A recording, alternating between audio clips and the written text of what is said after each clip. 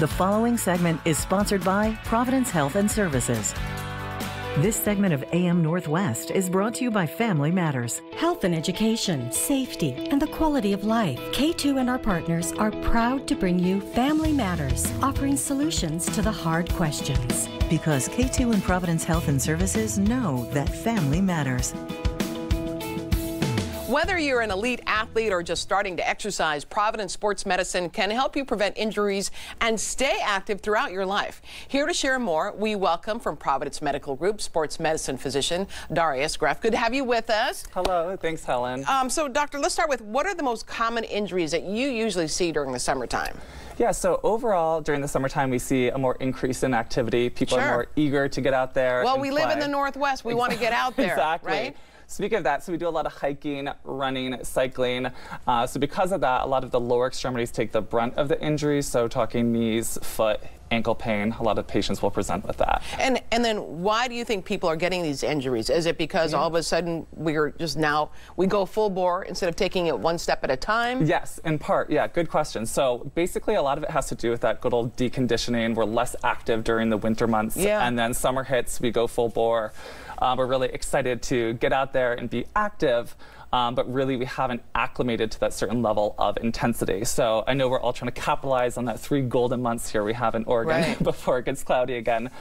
So yeah, we're a little overzealous, and then more often than not, we kind of unfortunately end up straining something. Right. Yeah. So then what are your top tips on how to prevent those injuries? Yeah, so in general for summer activity, top of my list is hydration to prevent any heat-related illness. If you're just out there for like an hour, water's totally fine. Yeah. 2 to 3 hours, you want to add a more oral rehydration solution like liquid IV, add some salts and sodium, get that going to account for those losses.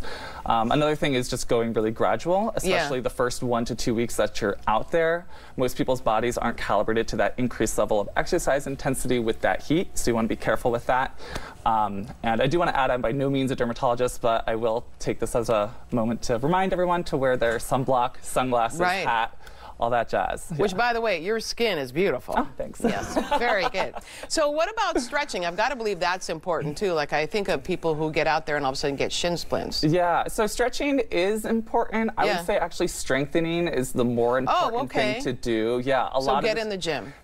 Kind of, yeah. So actually, you want to do more specific working on those little muscles that we don't really activate so much during the gym.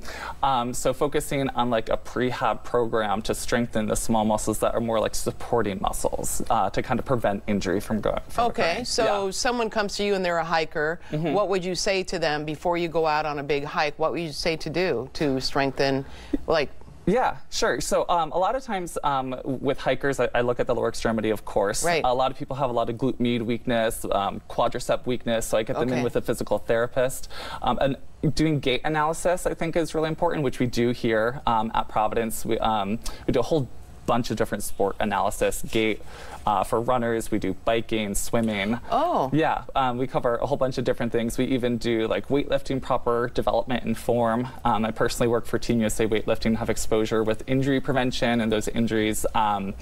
So yeah, we have just a multitude of different therapists tailored to that. So I'd get them connected with one of those therapists and kind of work on strengthening those underlying weaknesses that we may not be cognizant of. Let's say you get an injury. It could be knees, your knees hurting, your feet hurting, whatever it may be. When is it time? When do you know it's time to go to a doctor? Yeah, so my go-to policy for this is the sooner the better. Sometimes something may just seem like a mild sprain or strain, and then it can be a little bit too late. That initial injury can be a harbinger for something more lingering or chronic in nature, and then your whole body can compensate and you get this pain all throughout. So really, sooner the better. Otherwise, safety rule would be if it's not gone in a week, get it checked out. Oh, because I've known people who think they just sprained their foot possibly, then it turns out they've broken something, right? Exactly. So definitely, like I said, as soon as you can, if you feel something off, go ahead and get seen. And would you suggest then going to a sports medicine specialist just in case you want to get out there and be really active this summer? Yeah, so at Providence, we have, if you're trying to be active or starting a new program or even have this lingering ache, like I said, we have all these different sports medicine specialists tailored to I love the whole things. idea of studying someone's gait. That makes sense. Yeah, we do the running analysis. Yeah, it's really cool, actually. So that way we can kind of work on that intrinsic foot muscle strengthening, kind kind of reverse certain bad habits that we have. Right, absolutely. All great information. We're going to tell our viewers, if you would like to find out more, all you have to do is contact Providence Sports Medicine at 503-29-SPORT, and we'll put all the information on our website at KATU.com/Family Matters. Thank you so much, Doctor. Appreciate it. Thank you so much, Helen. All right, we'll be right back with more AM Northwest. Don't go away.